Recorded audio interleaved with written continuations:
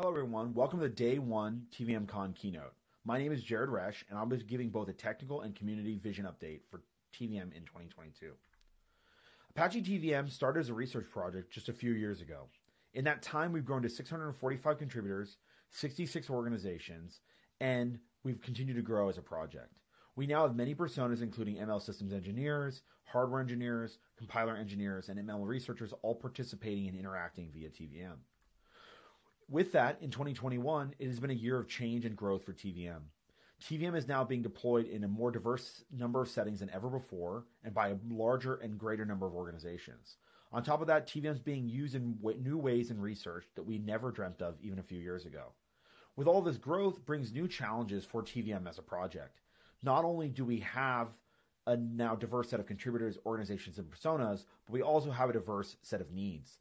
And part of this year is figuring out how to better serve the new wide set of needs from the community. One way to view TVM in the past is that there are many different technical components all interoperating to provide the end value to users of accelerating their model on a diverse set of hardware devices, but each one was developed as an independent technical component. For example, if you import your model through the ML framework to a computation graph like Relay, and then offload via BYOC, say the left-hand path in this diagram, to a hardware device versus going through TVM's end-to-end compilation on the right-hand path. In both cases, you interact with a bunch of components with hard boundaries between them. One of the challenges we've identified in this year and in the past in general is that these boundaries prevent some of the optimizations and interactions that we want to occur in both inside the community and inside of the technical architecture of the project. One way that we've re-envisioned this for 2022 is TVM as a virtuous circle. We've dubbed this virtuous circle TVM Unity, the idea that we are going to unify and connect the various personas and flows through TVM to better enhance what everyone is doing. For example, for ML researchers and scientists, their goal is to greatly expand their ability to support new models from their research and from their applications. For ML systems engineers, their goal is to make it simpler to optimize these models coming from ML researchers and ML scientists and support new operations mapped directly down to the hardware devices they care about. And finally, for hardware vendors, their goal is to be able to adapt and evolve to new software demands year over year without having to rewrite their software stack for each and every new hardware release. One way that we've tried to capture the same vision in text is to summarize the purpose of the project and the community in what we've been referring to as a TVM why. In short, TVM's why is to enable access to high-performance machine learning anywhere for everyone. Now we put a little bit more words down here below, but we can go back to this visual representation of this idea again. Our vision for 2022 is to break down the barriers between these different personas so that they're more able to easily collaborate and interact so that everyone is able to go further and do more. In order to first talk about the technical component of this vision for 2022, let me introduce Tianqi Chen, Apache PMC Chair, to talk a little bit more about it. And with that, Tianqi. Thank you, Jared, for the kind introduction. Hello, everyone. It's great to see everybody here virtually today. This is the fourth TVM conference. It's a really great journey to be with everybody over the past 4 years. The TVM community have always working on innovating and thinking about what the future should be going. Today, on behalf of the community, it's really a great honor for myself to share that collective wisdom with everybody here. If you look at the state of machine learning accelerations, you can find that usually there are 4 kinds of abstractions being involved. At a high level, people take computational graphs and try to transform them so that you can get better equivalent graphs that accelerates on different kind of platforms.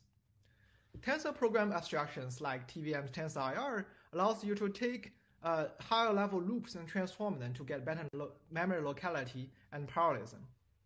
Hardware vendors are also building libraries and runtimes that accelerates key models of interest.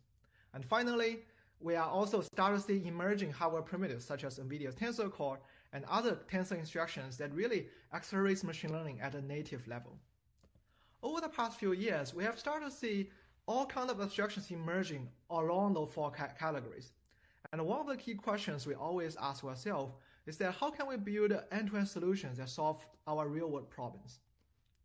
If you look at the current frameworks and solutions today, you can find that most of the current frameworks like machine learning framework, including TensorFlow and PyTorch, as well as compilation-driven frameworks like TVM and MLIR-based solutions, usually follows what we call a multi-stage lowering approach.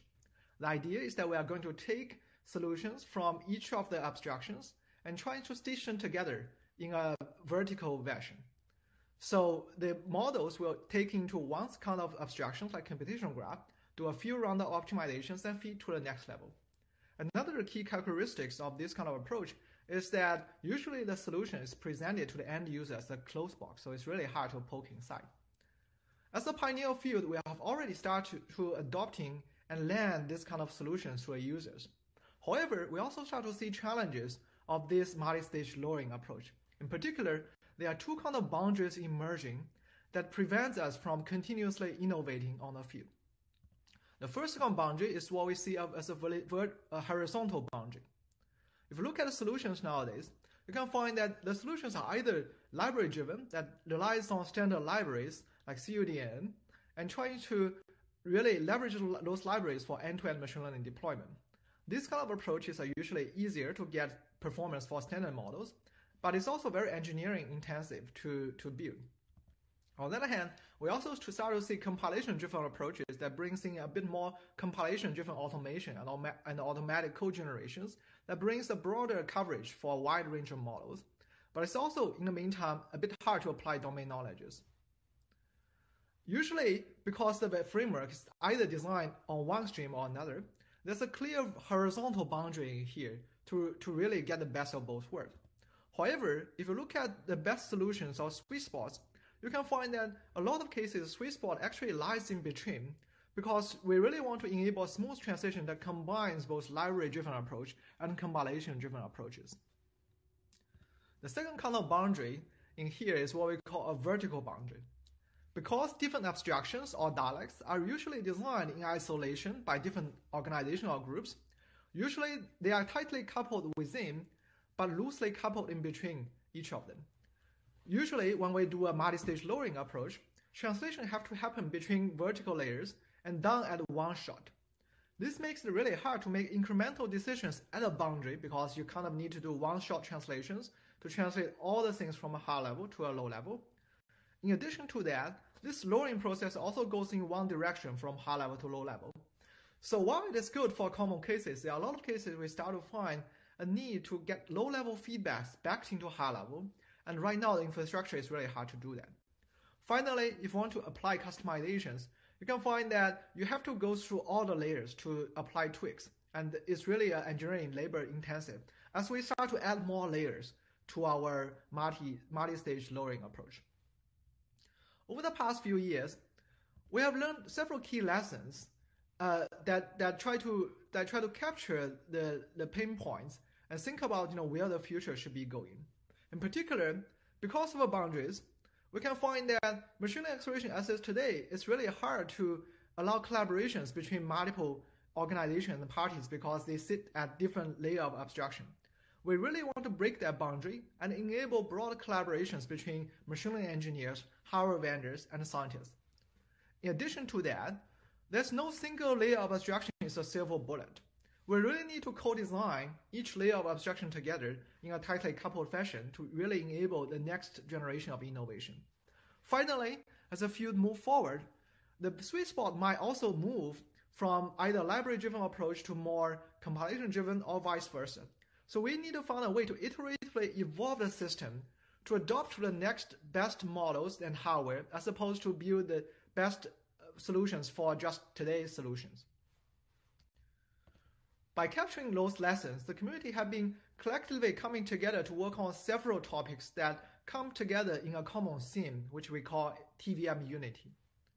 Specifically, the high-level goal of TVM Unity is to take an approach that looks like a multi-stage lowering closed box approach into a more virtuous circle that allows different layers of abstraction to interact with each other in a more organic fashion, and enable a broader range of collaborations across machine learning scientists, hardware vendors, and machine learning engineers. Specifically, TVM Unity is our vision about the future of machine learning accelerations. It summarizes our rationales behind the evolution over the past few years and where we want to really evolve to. there are three key perspectives about Unity that I'm going to elaborate in the following slides. The first key perspective is that we want to really be able to unify the abstractions across optimization layers. Specifically to TVM, we have been working on several abstractions that on different layers. Automatic tensor is a mechanism that allows us to take hardware native primitives and automatically transform high-level programs to match and leverage those primitives. At the runtime level, we have been working on TVM FFI that includes TVM object system as well as packed function runtime system that allows us to expose any of our runtime functions through any languages and call into those user customized functions through either compiled code or runtime code. TensorIR is our recent effort on innovating on the tensor program first loop transformations and really allows us to do better tensor program transformations that are aware of the hardware primitives. Finally, the community is also collectively working on evolving Relay to this next generation called Relax that aims at supporting first-class dynamic shape and a lot other features as well. To give you a sense of what this unified abstraction specifically look like, let me give you an example. So this is a particular example that written in TVM script. There are a few key things to note about this particular example. First of all, we will be able to use a Pythonic DSL to represent a tensor program that leverages hardware primitives. So in this case, this is a particular example that allows the tensor program abstraction to interact with the hardware primitive abstraction. We also have a higher level computational graph description that describes high-level network. More importantly, we'll be able to directly invoke into the tensor programs from a computational graph level. And this constitutes an interaction between the computational graph layer and the tensor program layer. In addition to that, we also will be able to directly invoke external in-place update rule that's defined by TVM FFI. So this particular line is the interaction between the computational graph layer and the TVM FFI layer that represents the TVM runtime library. So if you look at this example, you can find that this is really an example that where all layers of abstractions coming together as a single program. In addition to that, each of the layer of abstraction not only tries to care about their own business, will be able to directly invoke into the tensor program from the higher level computational graph layers, as well as directly interact with the runtime libraries. So this kind of unified abstraction really enables us to allow cross-layer interactions and enable incremental optimizations as much as possible because we can collectively rewrite the computational graph layer as well as the tensor program layer. In addition to that, we are also enhancing the abstraction to support a unified static dynamic shape support so that we'll be able to leverage symbolic shape such as N and M here to really support the first-class dynamic models and optimize it for training and inference. The second key perspective about TVM Unity is that we really want to enable interaction and collaborations in a virtual circle. As we mentioned, different personas and parties may like to operate on different layers of abstractions. While the previous approaches try to isolate them into individual components and build them separately, we really found a need to have a common ground across those layers so that different personas can work together through a Python-first API. So TVM provides a first-class Python API that allows you to directly interact with each of the layers through Python and TVM script. We also try to adopt an open box philosophy as opposed to closed box to allow the developers and users to poke into the components so that you can build composable, customizable, and automatable steps for different kind of machine learning accelerations. Finally, one of the key themes that we want to enable here is to enable collaborations and allow us to incrementally evolve over a common set of abstractions. For example, high-level machine learning scientists will be able to define customized operators through TensorIR, which in turn get optimized by automatic scheduling sketches written by machine learning engineers that leverages the hardware primitives provided by the hardware vendor. So you can see that this interactive circle and the interaction is really something that's important to enable a collective innovation and help us to collaborate and incrementally optimize the machine learning problems for our problem today as well as future problems. The last perspective about TVM Unity is really automation by design. Automation is really at the blood of TVM, and we want to continue to enable that through automatic search and automatic scheduling. In addition to that, we also realize that pure automated solution is not necessarily the best case. We also want to be able to bring in domain knowledges as much as possible, so we can combine the expertise from domain knowledges from domain scientists like machine learning scientists, and combine that with learning-driven performance optimization, so that we can really build automated solution when it's needed and leverage domain knowledge to really get optimized programs for everybody. To recap, TVM is our unified approach that allows us to try to unify abstractions across key layers for both training and inference, enable a Python first class API that allows us to interact and collaborate via open system components, and also bring automation by design so that it can gracefully leverage domain libraries when needed. This entire vision of Unity allows us to unify the solutions and really build things in a tightly coupled fashion and provide a virtual circle for everybody in the community. Of course, that does not only mean that we want to build a solution on our own. Because of Unity, it enables multiple ways to interact with TVM, and it also provides a less opinionated end-to-end approach. So one of the key themes of Unity is for us to also embrace the broader machine learning and hardware ecosystem to allow us to enhance and embed into existing frameworks like TensorFlow and PyTorch, and existing standards like data array APIs and DLPack to allow maximum reuse. By enabling the Python first class and virtual circle, and also expose cutting-edge hardware to the Python ecosystem with less effort, our hope is that having TVM Unity to work together with a broader ML ecosystem and bringing in better machine learning solutions and machine learning accelerations to everyone together. So now I've talked about the TVM Unity technical vision. Let's also talk about what are the concrete actions we have been taking in the community today and tomorrow. With that, let me introduce Jared back to the stage, and he will tell us a bit more about what's Unity today. Thanks, Tianqi. Now, Tianqi has spent the last chunk of the talk talking about what Unity looks like going into 2022. But we all both believe that Unity is something that we can already observe today. It began last year during TVMCon 2020, where we discussed unified IR, our first attempt to break some of the barriers inside of TVM.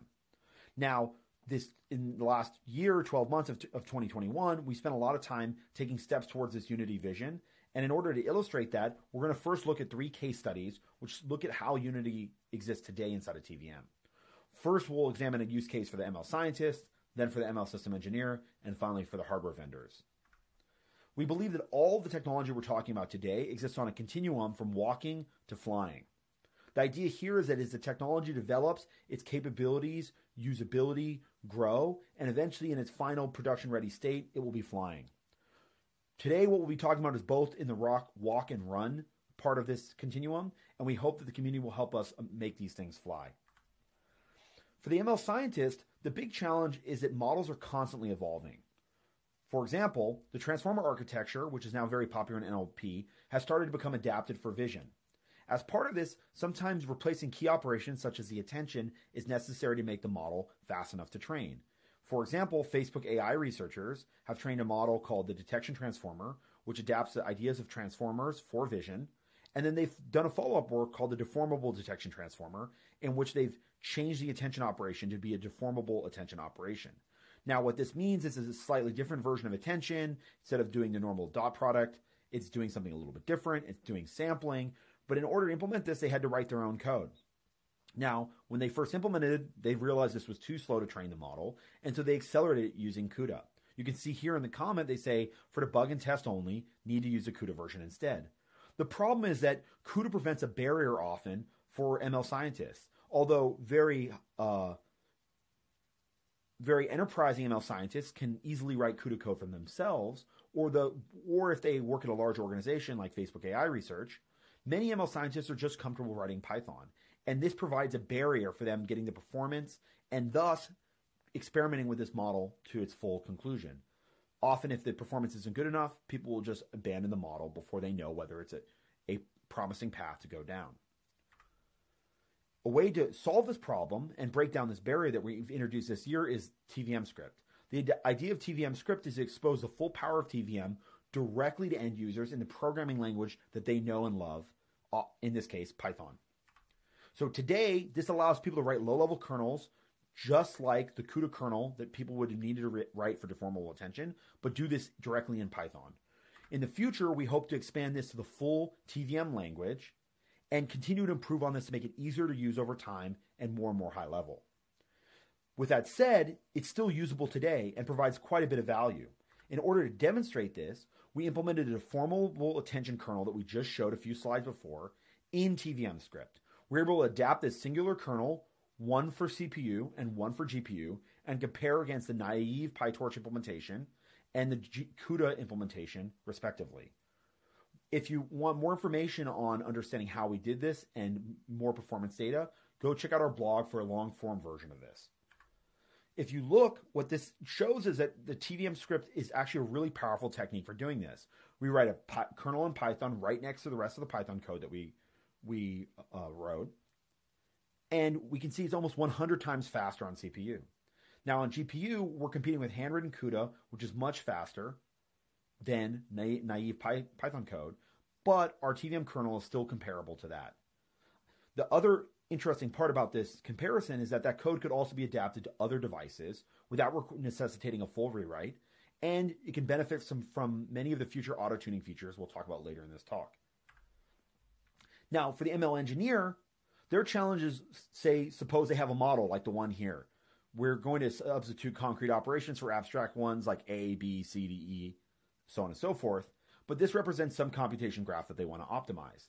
Often the challenge that an ML engineer is asking themselves today is, how do I integrate this model with all the different libraries, compilers, and execution strategies to maximize performance? For example, if I pick one framework to execute it under, I might not hit the performance target needed for my SLA. Imagine I'm building an autonomous vehicle application, for example, and I need to be able to get this network running on a Jetson platform inside the car. Now, I could pick some assignment of execution providers for each one of the operations. For example, mapping one to TensorRT, maybe some to TVM, maybe some to MKLDNN, or an ARM compute library, depending on which platform I'm deploying to. Now, the challenge is that I need to know which ones perform well in which situations. And I need to know the exact pairing of each operation and each shape and each D-type in my program. In order to solve this problem, researchers have introduced Collage. Collage is a research project built on top of TVM, which uses a dynamic programming algorithm to automatically figure out which pairings maximize performance and pick the best for you. What this does is it breaks down the barriers for ML system engineers between libraries. Before, there's sort of these opaque boxes which I need to choose between, and now I can mix and match them to provide the ultimate value to me as an end user. For example, in this case, Collage, in the turquoise color on the right, outperforms all the other execution strategies for these two networks. Now, there's even more data points of this in the blog post that we wrote about Collage, and also the research paper that blog post is based on Collage. So if you're interested in more performance data, please check out that blog and check out the paper. Finally, for the hardware engineer, the biggest barrier they are encountering is the evolution of intrinsics becoming more and more complicated. For example, when there were only scalar compute units in the hardware, doing the mapping down from a high-level program, presented here on the top of the right box, the top of the left box, was very easy. I just found a single multiply accumulate operation, and I could replace it with the intrinsic directly. When the introduction of vectorized units make this a little bit more complicated, because now I need to match a region of a program that is more complex, for example, a loop.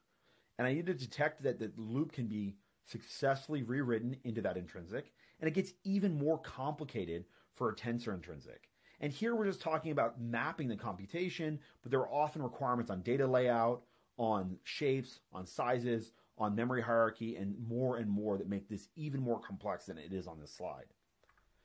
For example, using that last intrinsic, here is an FP16 WMMA kernel written to maximize performance on an NVIDIA GPU.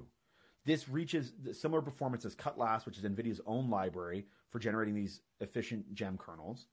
And you can see it's pretty complicated. It requires a lot of understanding of the intrinsics, the parallelism structure, and the memory hierarchy of the underlying device. And all this is needed so that you can take advantage of those same intrinsics we were just talking about on the previous slide. Now, in order to address this and break down the barriers here, what we want to do is connect that first persona, the ML scientist, directly to the hardware without them needing to understand anything about the intrinsics. The goal of this is the high-level goal of Auto-TIR, a bigger project being conducted in the TVM community. The goal of Auto-TIR is to break down the barriers between existing auto-tuning frameworks and unify them into an approach that allows interpolation between manual knowledge and full automation, which can write a program for you directly.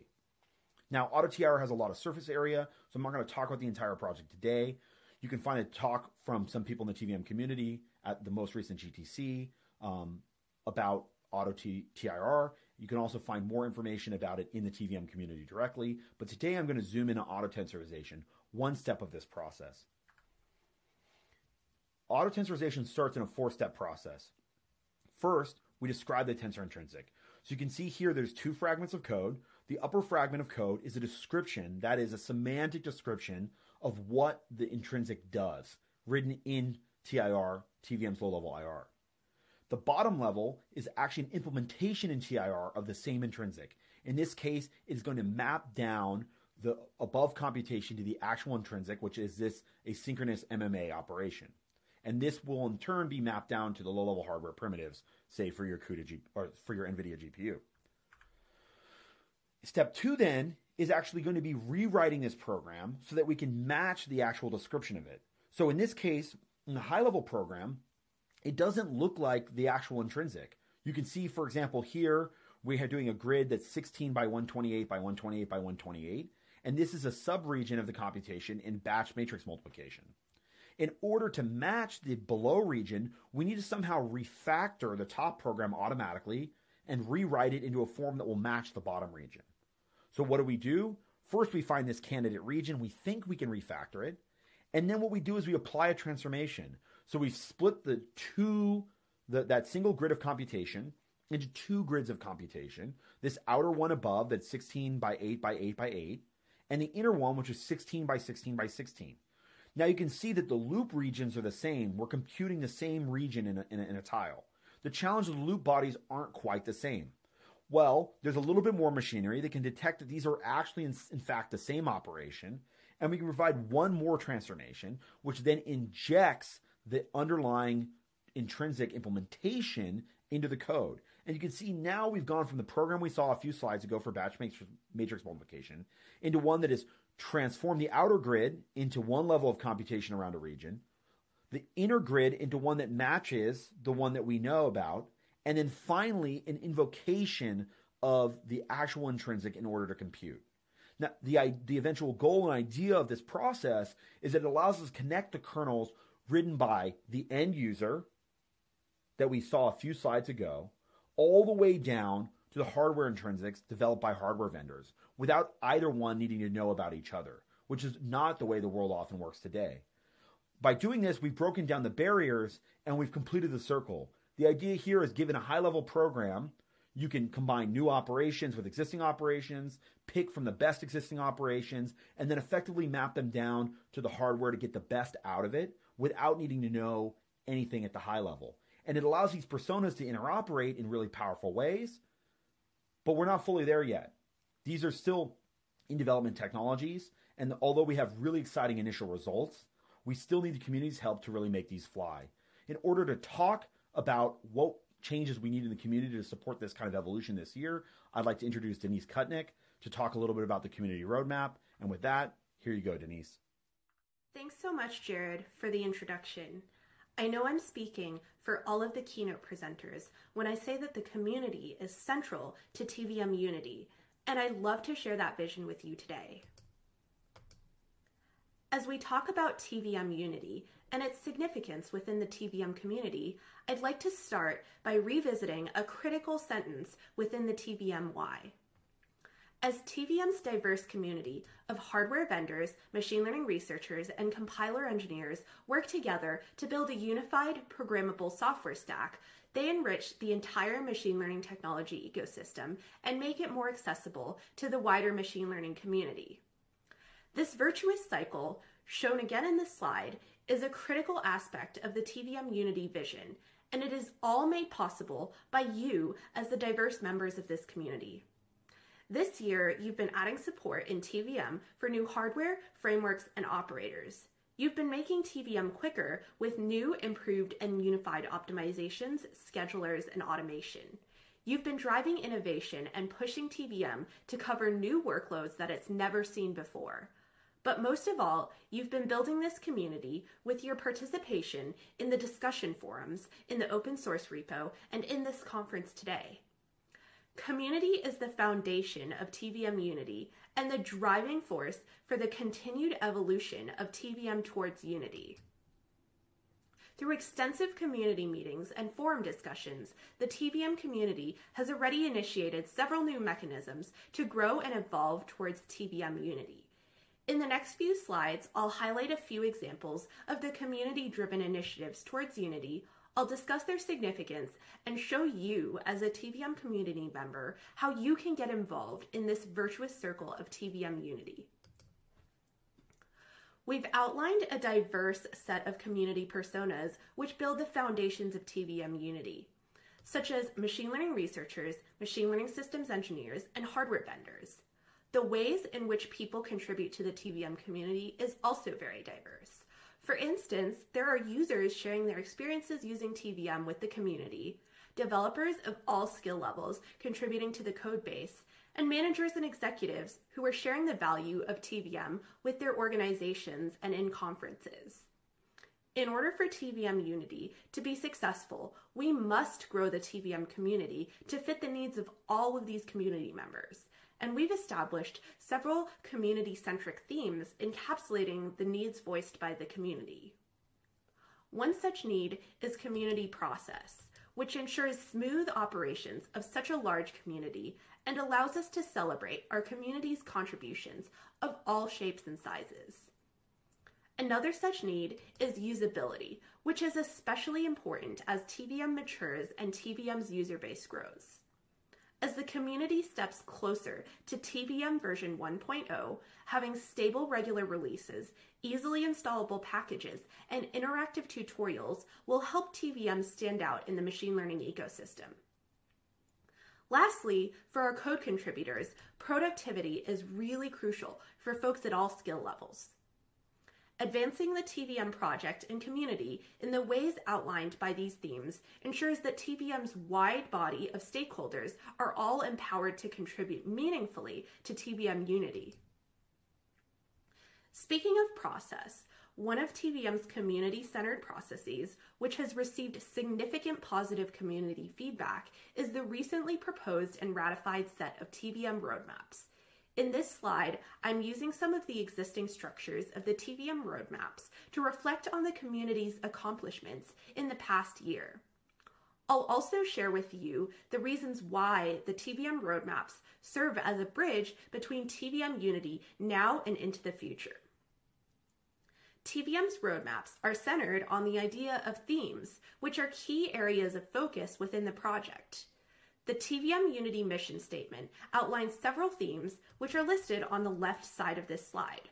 For now, I'll focus on showing how these themes of TVM Unity apply towards several of the roadmap items that Jared highlighted earlier in his Unity Today section. The first key project I'd like to highlight is AutoTIR, which gained significant traction this year as a way of unifying multiple generations of tuning technologies within TVM.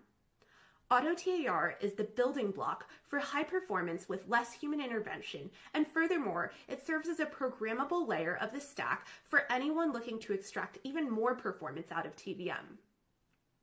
The next project I'd like to highlight is TVM Script, which started as a Pythonic interface into TVM and is evolving into a unified and programmable way of interfacing into the full stack of TVM.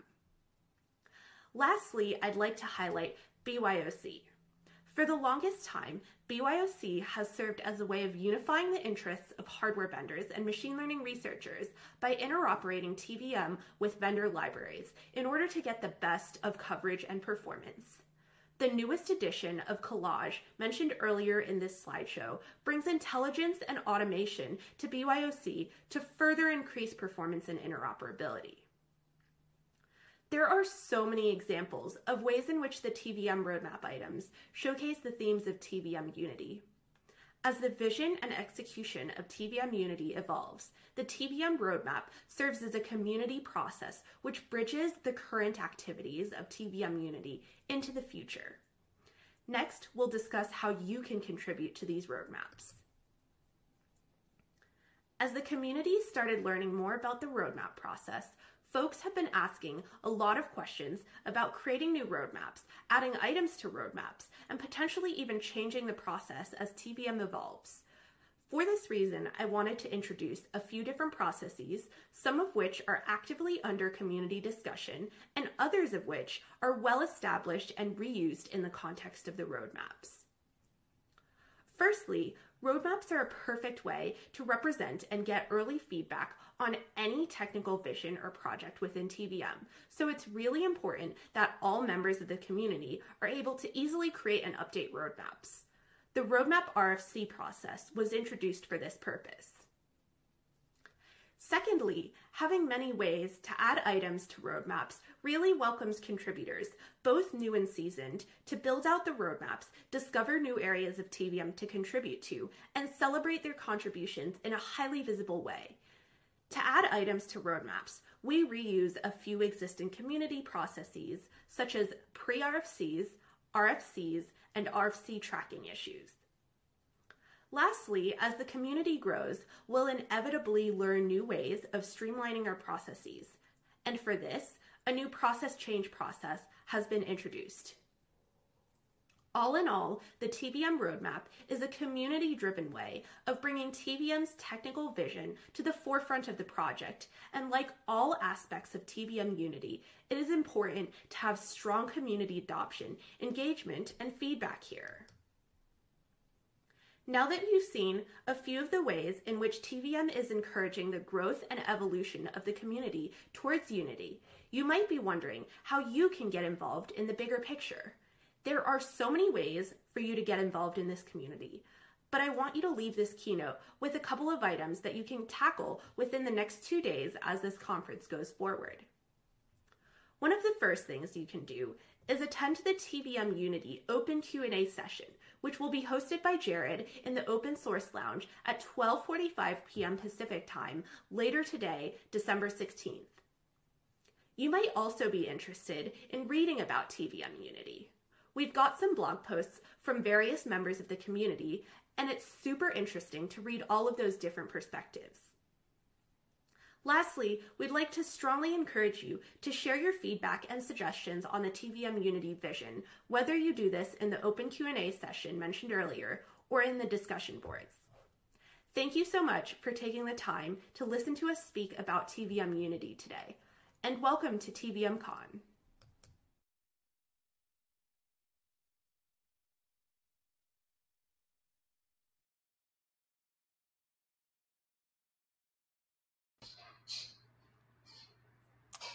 Well, thank you very much, Denise and Jared and Tianqi.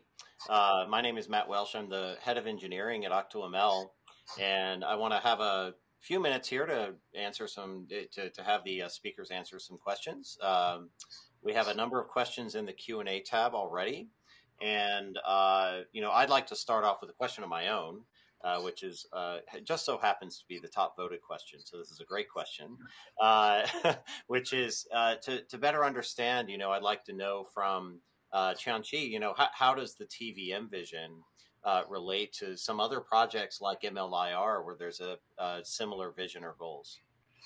Thank you, Matt, for the question. I think this is a great question. So I think all the project ecosystem kind of share similar high-level goals. In particular, MLIR is also this ecosystem of different abstractions, like what we mentioned in terms of abstractions in those 4 tech categories we mentioned at the beginning of our talk.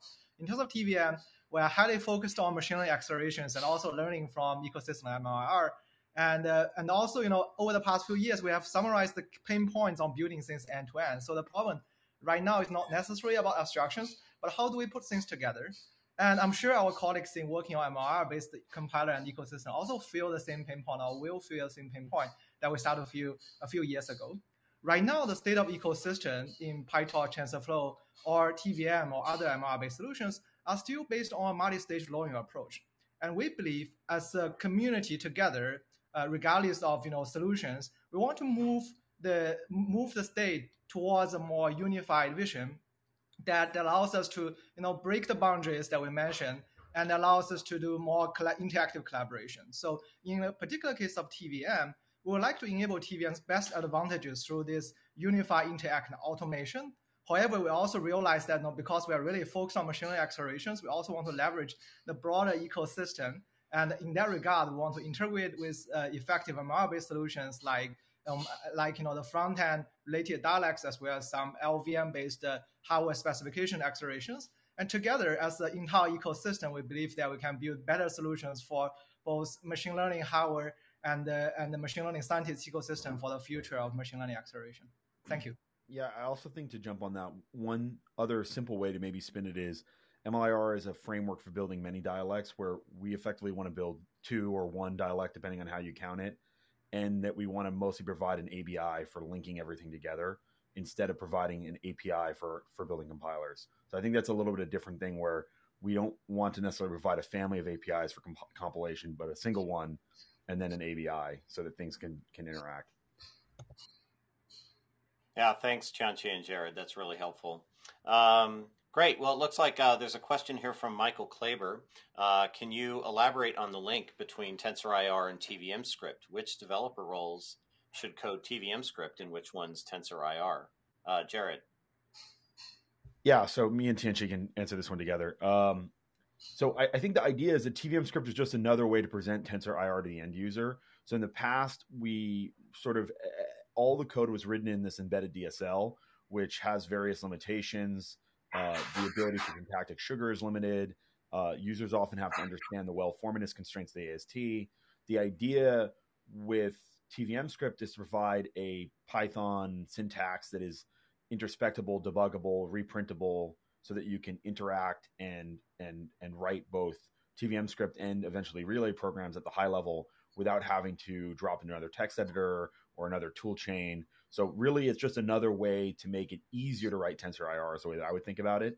And then as we continue to work on meta scheduling, the idea will be that those programs are directly schedulable. So you could write a kernel in there and then invoke the meta scheduler on it.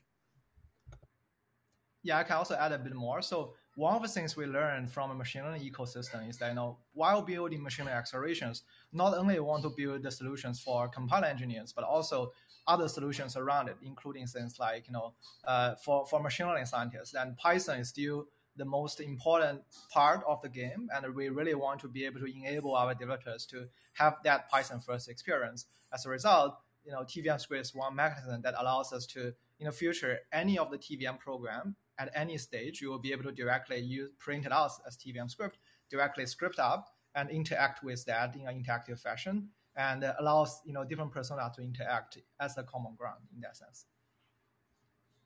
Great, thank you very much.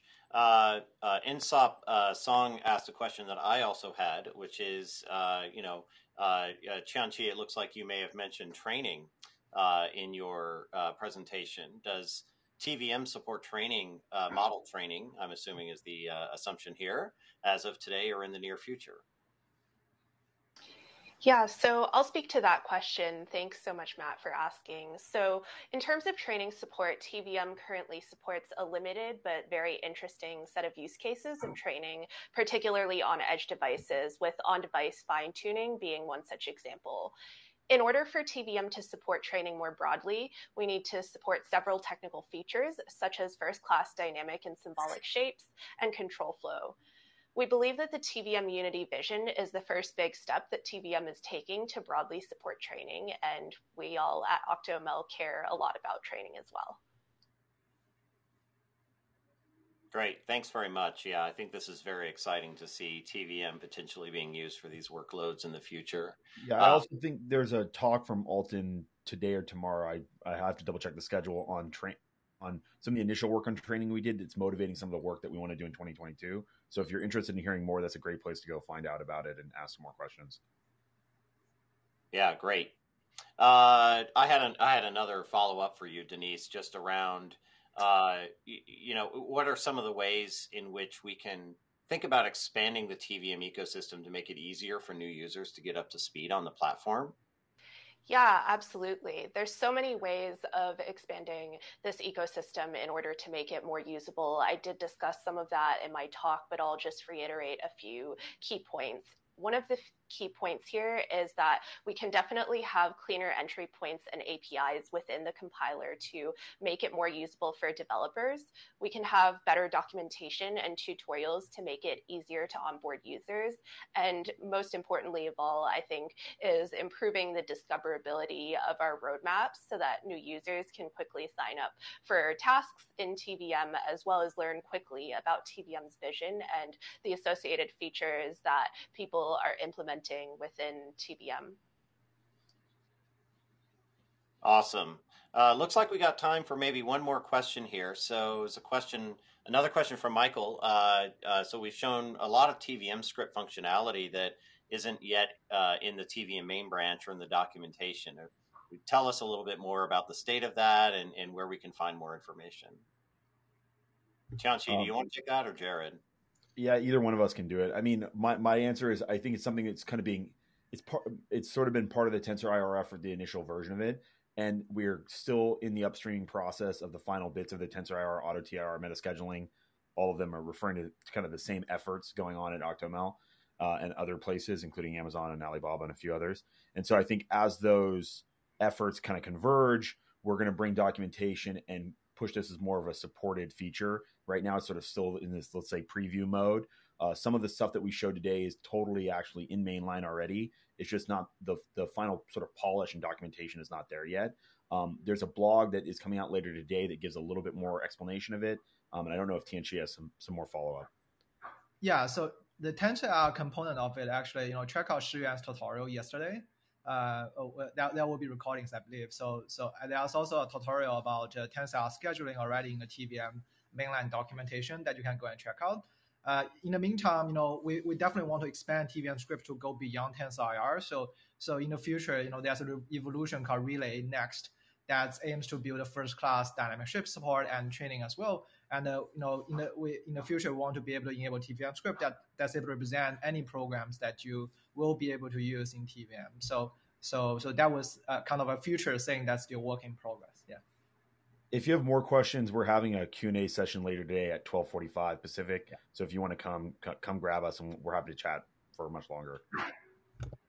Well, thank you very much, Denise, Tianqi, and Jared. Really appreciate the talk, and look forward to learning more about all these things as the conference goes on.